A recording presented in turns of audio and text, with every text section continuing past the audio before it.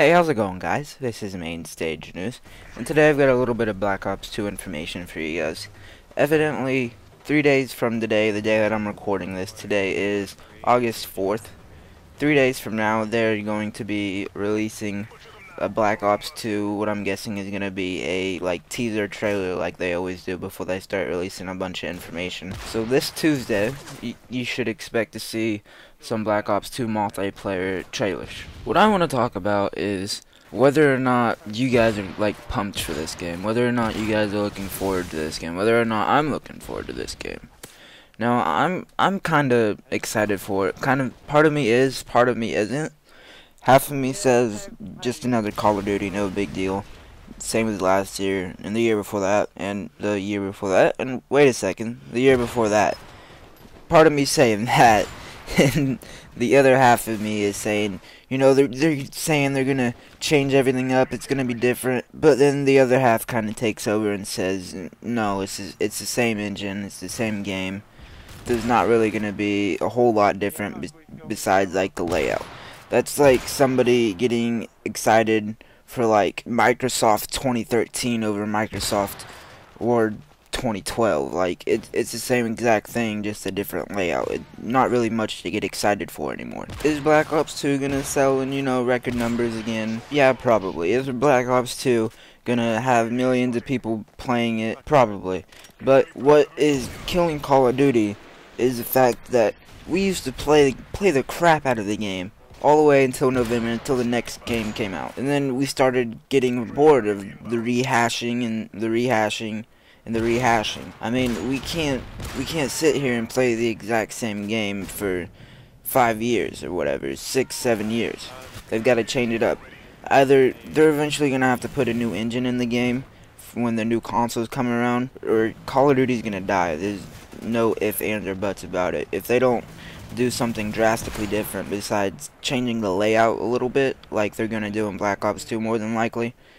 I mean, I hope I'm wrong. I hope they change a bunch of stuff, but if that's all they do, and they keep doing little stuff like that, Call of Duty's gonna die without a doubt. Some of you might be thinking, oh yeah, Halo 4 is gonna throw Call of Duty off their pedestal.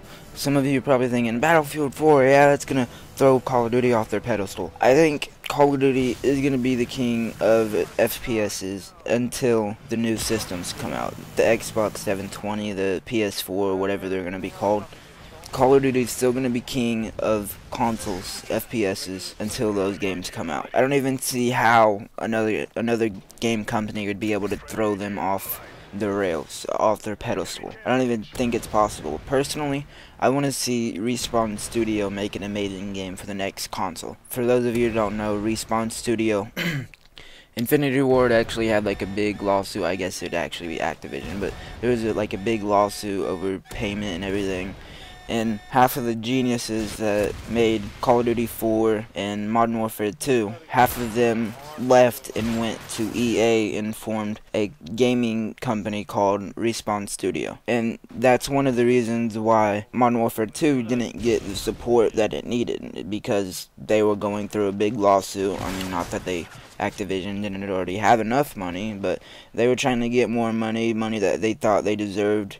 Whatever, I'm not going to get into that right now, but I think it's going to take a game like Respawn Studio, a game company like Respawn Studio rather, to throw Call of Duty off of their rails. You might be asking, well, why exactly will a new system make Call of Duty go away? Why will it make Call of Duty die? Well, here's my thoughts on it. Call of Duty has been using the same exact ancient engine, so old now. They've been using the same engine since Call of Duty 4, and I mean, they're pretty good at that. They're good with that engine. They know that engine like the back of their hand. So making a game with that same engine is extremely easy for them. Now, I'm not sure if they can use a new engine in a year, make a new game with a new engine, and actually make a good game. I honestly don't think that they can. I don't think that they have, not necessarily a talent, but the skills, since they've been working with the same exact engine since Call of Duty 4. I mean, it's been forever. Unless they decide to, take 2 years to make a game at least with the new engine on the new consoles, I don't think they're gonna be able to make a good game. But I don't know. Maybe I'll be wrong. Maybe just they'll make a good game. I don't know. Maybe they actually will make a good game and we'll love it just as much as our Call of Duty 4. I could be completely wrong here. Anyways, the gameplay is about wrapping up, you guys. Just in case you forgot, with all my rambling about Call of Duty's success, there will be a multiplayer reveal trailer this Tuesday, the 7th, August 7th, obviously. And personally, I can't wait to see exactly what they did. I think it's gonna be a good game. I'm gonna play the crap out of it like every other Call of Duty. But will I absolutely love it? I don't know. I mean, it's still Call of Duty, so I can't not like it.